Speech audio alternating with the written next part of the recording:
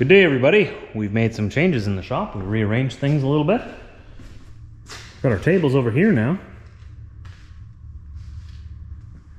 I had a couple of things in storage in my dad's shop, which I've now moved into this shop. So it's out of his way, and I can use it. That was the bar that was handmade by my cousin Frank for our wedding. So it's a very special bar. No tools go on it.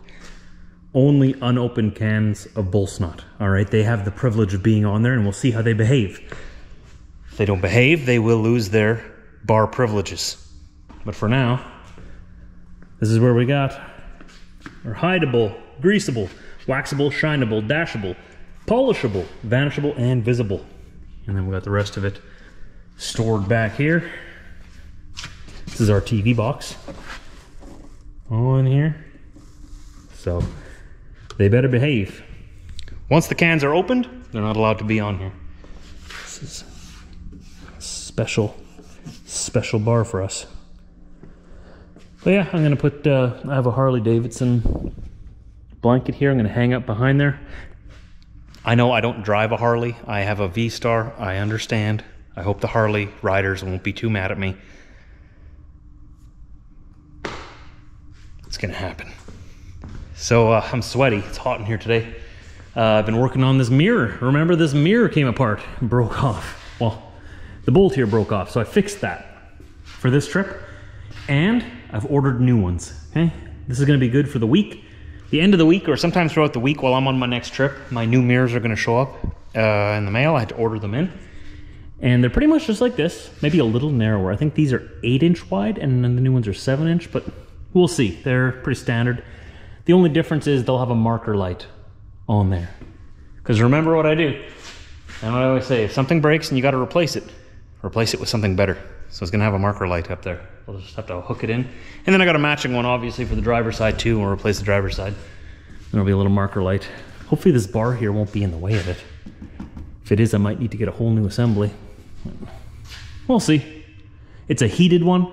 These ones are moto mirrors. The ones I bought are not motorized because motorized ones cost a few $100s, and just the heated ones don't cost as much.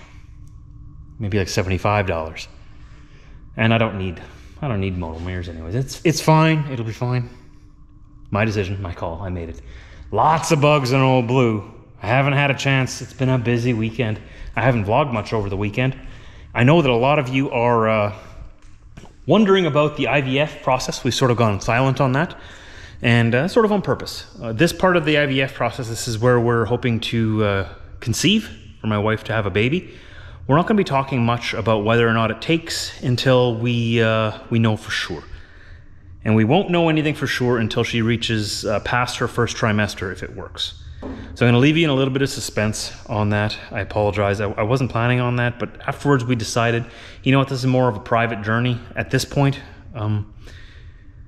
We have had a miscarriage before, and she's had a few miscarriages, and if it does work, we don't want to, you know, announce it to the whole world, yay, we're having a baby, and then have to announce a few weeks later that we lost it. It's difficult because then those comments keep coming back like for years and years. Oh, I thought she was pregnant. I thought she was... It's just better off till we wait till we're sure. And we have gotten our results and stuff. Remember, we have 2 shots. We have 2 shots, and if these both don't work, we'll have to go through the whole egg retrieval process again, through this whole IVF process again, and we won't be ready for that for a little while yet. But I'm gonna go a little radio silent on the IVF front for a little while until we can tell you something for certain. So just be patient, and hopefully we'll have some news for you in a couple of months. All right, just gonna turn off all my lights and stuff. I am headed out. I just came here to fix up that mirror so that's good for the next trip. And now we're going to pull out our mower, if it hasn't started raining outside already, and hook up to Dad's trailer, bring it over here, load this mower up, and we're gonna go mow down some of the long grass at our land. You guys have been asking, why haven't you been to your land? Well, we've been there. We just haven't filmed there this year. We've been sort of distracted with many other things going on, but we go and check on it regularly. We're always there. But it's time to go and mow the lawn down a little bit. So it looks like, you know, people are checking on it all the time. It doesn't look deserted. Don't want that. So we brought out the big guns. Our property's a little little overgrown here, right? We haven't mowed it this year yet. But like I said, we do come and check on it. You know, all this long grass here. And all these bushes are gonna be growing again. So when we build, straight down there is gonna be my shop. 14 by 14 foot door. Probably, hopefully like a 30 foot by 50 foot shop into the bush. Oh, there's mosquitoes here. Wow. Okay, we're gonna have to be quick about this. I'm gonna mow this down. Wow, yep, there's mosquitoes. That's what happens when you leave long grass like this for too long. Okay. Let's mow her down.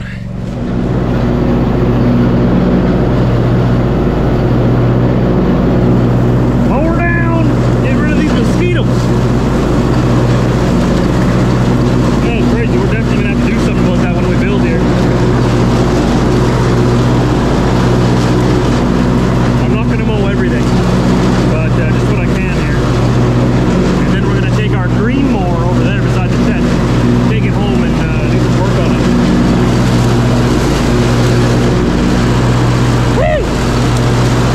Oh, mosquitoes. Mosquitoes! I hope I got some blood left when we're done here. Holy mosquitoes!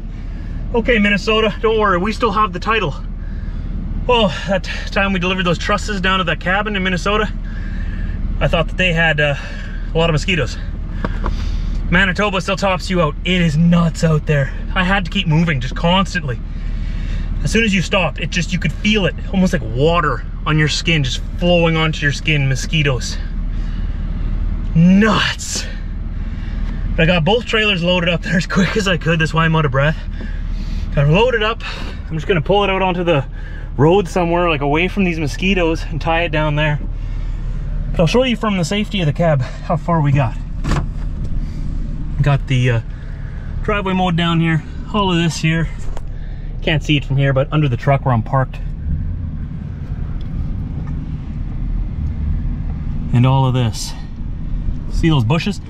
All these bushes are ones that I need to rent an excavator, a mini excavator, and bring it here and dig all these out by the roots, and then level this off.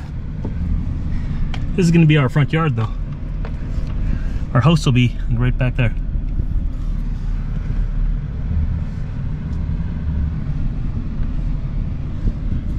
Not bad, eh? Not bad. At least we got something done.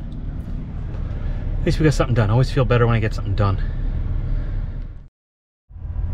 Future Josh here. We're in the truck. A lot of you have been asking about the land, so I wanted to show you the land a little bit, and that we are still making progress on it there. Britt and I are getting very antsy to get our house.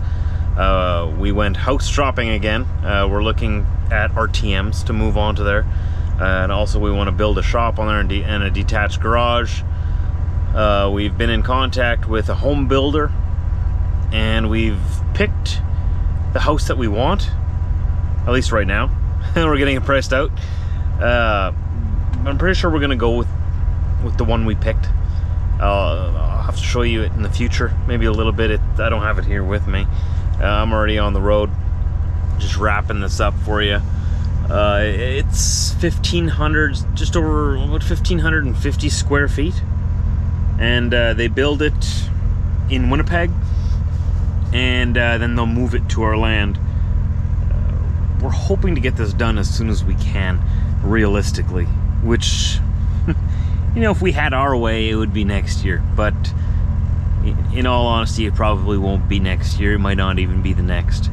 It might be a few years yet before we can get on it. We have to get ourselves into a good financial position, and right now, with the way the markets are, with the way the interest rates are, I'm a little bit hesitant to get into something new. We have a very low budget life right now. It's really nice. We have very low payments on our house. If the interest rates do go up, it's not gonna bankrupt us. We'll be fine. We don't need a bigger house right now until we would have more than one kid. If we had 2 kids and they were maybe above 10 years old, we'd have to get, so we have like 10 years that we could stretch out our stay at the house we're in now. we'll see. We're not in a big rush, but at the same time we're in a big rush. We want to get onto that land and we want to build. We're getting very antsy. So we've gotten this home plan picked out. We're getting it priced out this week. Building a shop on there as well, so that the shop I'm at right now I'm renting. I don't own it, and I want to own my shop. Probably about the same size as that one. So I want one on our land so that it's right there, so that when my kids are around, when I'm home, you know, my family is just a couple of steps out of the shop into the house, or my kids can come and, you know, say hi to me in my shop right there on the yard. The truck will be right there. I can work on it right at home. So we're gonna, the plan is to build a shop first, get it insulated, and then move our travel trailer into the shop. And then the next step would be to move the home, have the home built and move it onto the land.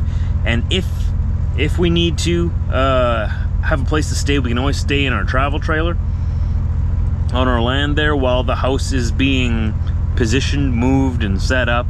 And if it's a colder part of the year, we can pop that travel trailer into our shop, and it'll be heated and stuff, so we'll have a warm place to sleep, at least until the house is ready to move in.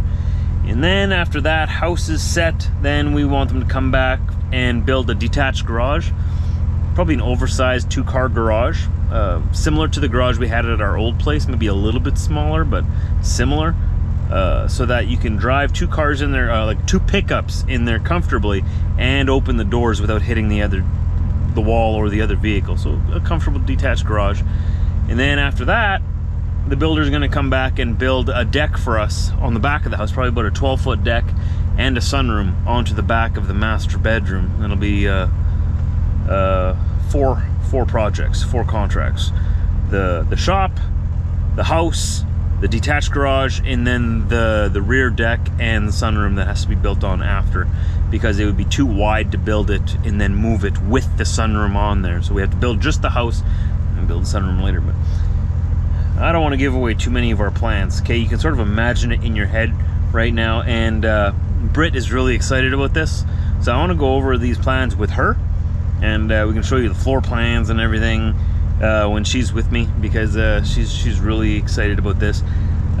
Like I was saying earlier, or in yesterday, and yeah, in this vlog, we're gonna hold off talking too much about what's going on with our IVF transfer. We have 2 shots at this, and it's very tough and nerve-wracking, especially for Britt. This whole time I've been saying, we've been going through this, we've been doing that. In reality, she's been going through it all, and I've been trying to be here as a support for her. And she's really big into homes, home building, dreaming about our home with us. So it's definitely been a good thing planning this all out during this time. Sort of keeps her mind off of everything, and keeps her from worrying too much about whether or not the IVF takes.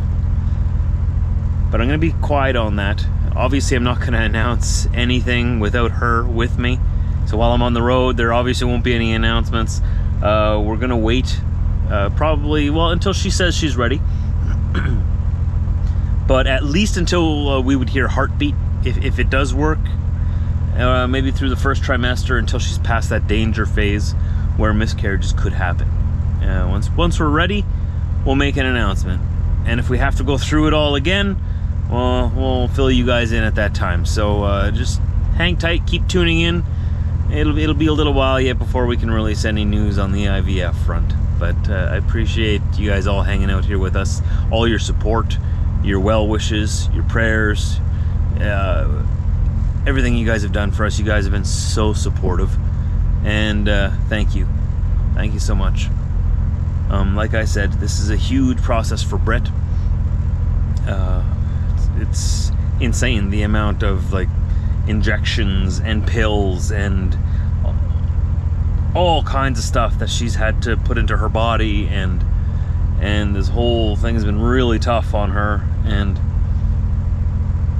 yeah, us guys, when it comes to making babies, us guys have it pretty easy. I'd say it's actually not even that bad at all. Our part is actually, it's all right. Boy, So she's calling the shots on this when we're ready to announce it. I'll let her make that call. So we just got to be patient. We got to be patient. Don't worry. I'm not hiding anything from you. I'm not keeping you. We'll let you know. Let you know when we're ready. So thanks for watching. That's all I got to say. You guys who have been asking about our land, now you've seen it. It's still there. Now you know our plans for it. So the plans might change. This is our second home plan for the land. It might change again. Who knows? But we are getting antsy. We want to get onto that land. We're going to have to do something about the mosquitoes, though.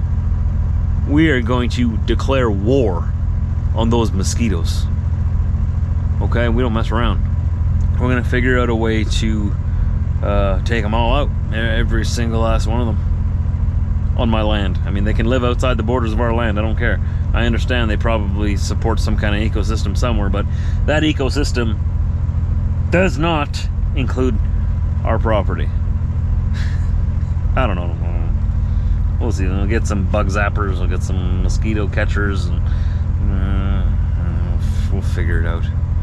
We'll figure it out when we figure it out. How's that sound? Wisdom. All right, my friends. Have a good day. Have a good night, and we'll talk to you later.